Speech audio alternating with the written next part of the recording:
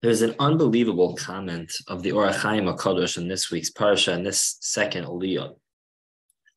The Torah famously records that upon Bnei Israel being instructed to bring the different materials to dedicate, whoever wants to dedicate to the construction of the Mishkan, those who were building the Mishkan tell Moshe that they had enough. In fact, the pasuk tells us twice.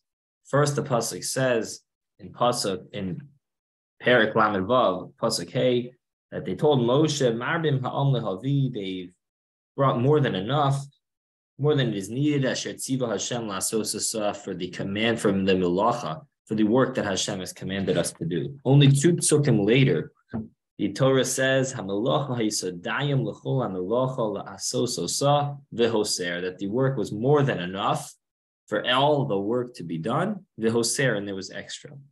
The Orach Chaim HaKadosh asks the following two questions. He says, number one, within this pasuk Zayin, Hamalacha Hayisadayim, there was enough, there was sufficient materials brought. A few words later, V'hoser, and there was left over. So which was it? Was it enough, or was there left over? Dayam implies that there was dayinu, that there was enough, that there wasn't extra, but V'hoser implies that there was extra. So which was it? Was there enough or was there extra? Moreover, he asks that we just said two psukim earlier that there was more than enough material brought. Why is this whole pasuk necessary, he wonders. So he explains the following unbelievable idea. He says this pasuk is penetrating the love that the Ribono Shel Olam, that the master of the universe, that God has for Bnei Yisrael. In fact, it's emphasized in the two psukim earlier that yes, there was more than enough. Asher tziva Hashem la'asosasa, for this holy work that was done. Explains the Orach Chaim. HaKadosh Baruch Hu saw that there was extra, and in fact, there was extra. There was more than there was needed. But this was Melocha Asher tziva Hashem. This was Mamish Avodas HaKodesh.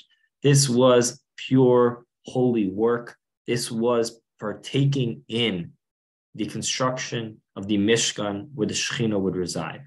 Imagine the feeling one would have if you brought materials for the Mishkan and then you were told, you know what, never mind, we don't need what you brought. So once they had enough, they told everyone to stop bringing, and that's fine. But if you had brought already and then you were told yours wasn't needed, it would be a terrible feeling, because what you brought was for something. You were matriach, you bothered yourself, you went through the hard work, and you brought it to the Mishkan.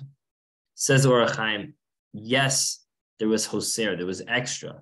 HaKadosh Baruch Hu was the Makabel who made it, and made a miracle so that whatever was brought was needed. That really, there was extra.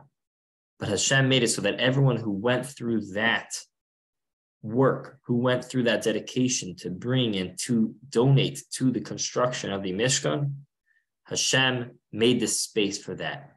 That Hashem always makes the space, says the Orach Chaim. When we go out of our way to do something holy, when we go out of our way to do something for Avodas Hashem, for HaKadosh Baruch Hu, Hashem always makes the space, even if it's v'hoser, even if it's something which is unnecessary, if it's out of our love, it's out of our dedication to coming closer to Hashem. Hashem will always make sure that avoda is necessary. Have a great day.